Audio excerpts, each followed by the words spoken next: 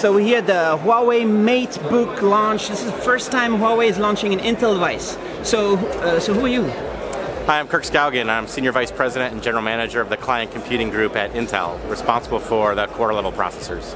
So you have this tight partnership on this product with Huawei. So how does it work for Intel and Huawei to work together and launching something like this? Well, we've had over a decade of working together with Huawei in data center and the server business and communications infrastructure, and now we're extending that really due to the amazing performance and battery life we're seeing to extend to a new PC entrant with the MateBook today. So the 2-in-1 has been on the market for a little while, and now this is the next level of 2-in-1? Yeah, so I think what we're seeing now is really some of the most beautiful devices we've ever seen in the 2-in-1 category. We're seeing about 40% of the users that are buying 2-in-1s now actually saying that they would have purchased a premium tablet had they not bought a 2-in-1. We're also seeing a refresh of about 8 to 12 months for someone who's out there refreshing a traditional PC. So we're basically able to deliver with Core M now a completely fanless design with something that's almost 3 times the web productivity of something that's in the installed base of a PC, say, about 5 years ago. And the USB Type-C is really useful for that. You want to have a very thin form factor and have a dock for all the different ports. Yeah, I mean, as we're getting down, and you saw today, the MateBook's under 7 millimeters and under 700 grams. And with that, we're actually getting the connectors being the bottleneck to the Z height. So that's part of the challenges we had, and we're super excited that both Thunderbolt and USB-C now are in a single connector. And as a result, we're going to see a ton of new designs on 6th generation core around Thunderbolt as well. So it's very small nanometer, it's very long battery life. This is the latest Core M. Yeah, so with 6th generation core, we announced levels to the core family. M3 for entry, M5, and then M7. So you can have a whole range now, just like you have been traditionally used to.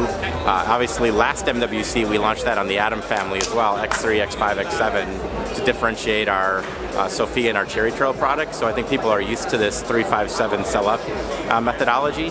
And so again, 10 hours of battery life, thin, about half the weight and half the thinness of a traditional 5-year-old PC, and now there's about 600 million PCs out there that are 4 years or older that these products can target. And to have very good productivity is very important for the device maker to make a very nice keyboard and mousepad experience, right? So I guess there's a lot of effort into that area as well, of getting a good keyboard on the 2-in-1. Yeah, I mean, the whole concept of a 2-in-1, it was a no compromise device. So we think to be a 2-in-1, you have to have the best of a tablet, kind of instant on capability. You saw that today with the fingerprint reader. But you also have to have a keyboard and a full Windows experience, because we're giving people access to millions and millions of legacy applications. That has been why Intel architecture has succeeded so well in business. So you get the battery life of a tablet, you get the weight and the thinness of a tablet, but you're getting in here, an amazing keyboard with amazing travel, so you can not compromise on productivity. At Intel, our view is people consume and they create, human beings by their nature, right? And so certainly a lot more consumption is being done on a phone and a tablet, but we still need to create, and people don't want to necessarily have to carry around both a tablet and a PC. And with these kind of devices, we think you can create. I think they said today 30,000 types a day for an average business user.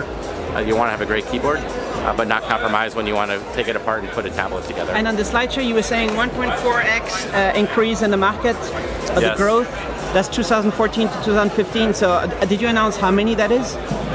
No, we didn't, but we basically said it's the second fastest growing category of mobility now after the phablet.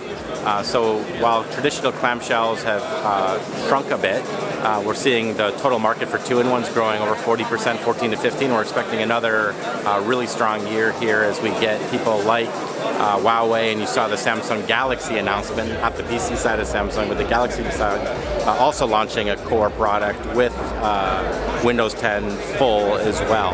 So you're starting to see some of those people you traditionally had viewed as phone or tablet vendors entering the PC market. What I think is really awesome is this Microsoft device that has a dock and you output the Continuum. This is a really big deal also, right? Are you working in the Continuum? Well, I think the Continuum for us will be interesting. I think when you can take a Core M class processor and you can dock it and get full capability and full application compatibility. So I think especially in business, for Continuum to be successful, you're going to want the full compatibility that comes from Windows 10 full.